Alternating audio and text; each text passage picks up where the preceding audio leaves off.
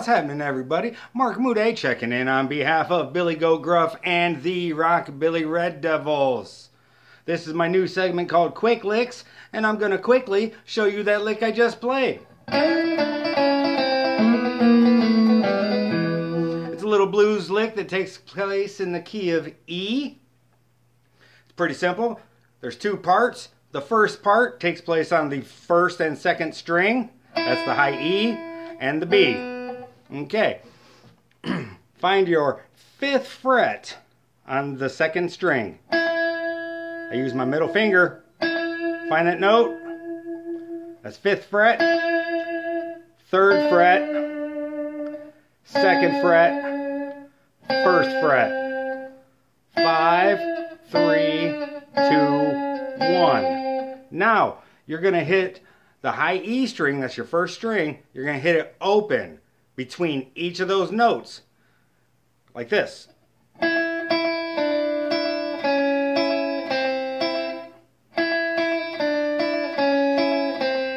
Now when I pick that, I pick the first note down, the open string up,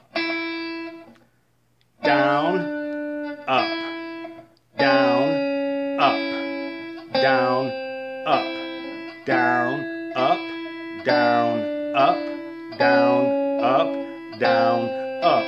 Now if you need to rewind that and watch that part again, you should ought to do it, because we're going to move on to the second part here. The second part takes place on the 2nd and 3rd string. That's B and G. This time, the B string is open the whole time. Okay? So, go to your 3rd string. Use your ring finger or your middle finger, whatever you're comfortable with. You're going to go to the 4th fret, 3rd fret, 2nd fret, open, hammer onto the 1st fret. Ah, you weren't expecting that, were you? 4, 3, 2, open, hammer onto the 1st. 4, 3, 2, open, hammer onto the 1st. Just like in the other section, you're going to hit the open string between each of those notes. The 2nd string is open.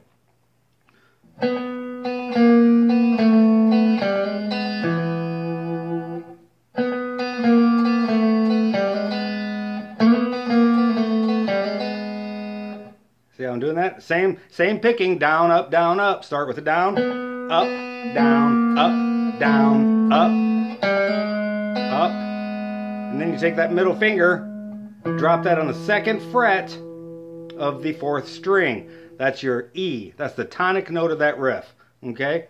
So you're going to go like that.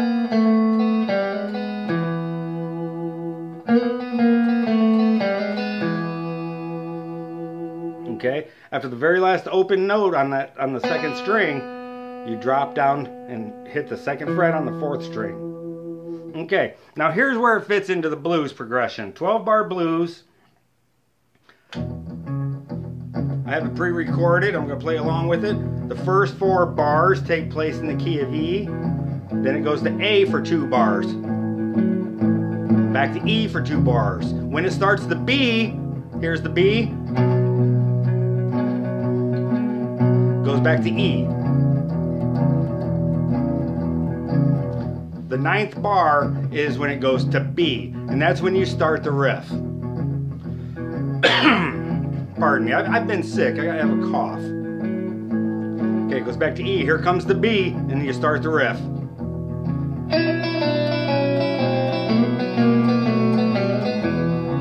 Hear how that works?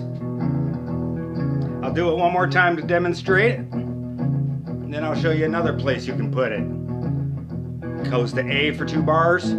A bar is a measure. For those of you who don't know, bars and measures are the same thing. There's 12 measures. Here comes the B. I almost talked all the way through it. Now I'm going to start it on the 11th bar, which is after the B, when it goes back to E for bars 11 and 12.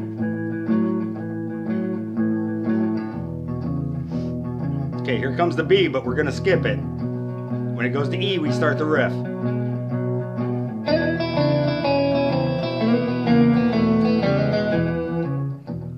Remember how that worked? Goes to A for 2 bars, back to E for 2 bars. Here comes the B, but we skip it. When it goes to E, we start.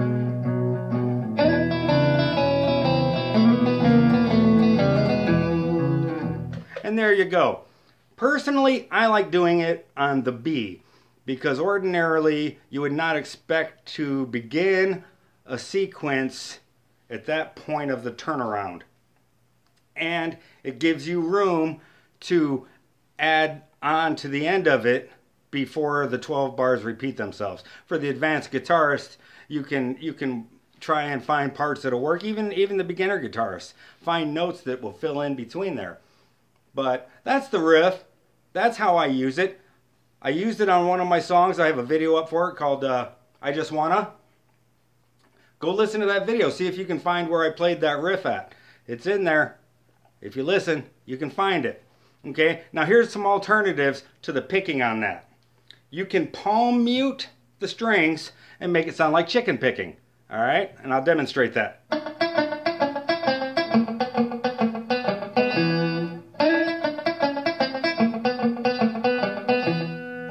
You can do it like we did it in the video. So open the strings. You can strum both strings at the same time, but you still have to do the double stroke, and I'll demonstrate that. Here it is.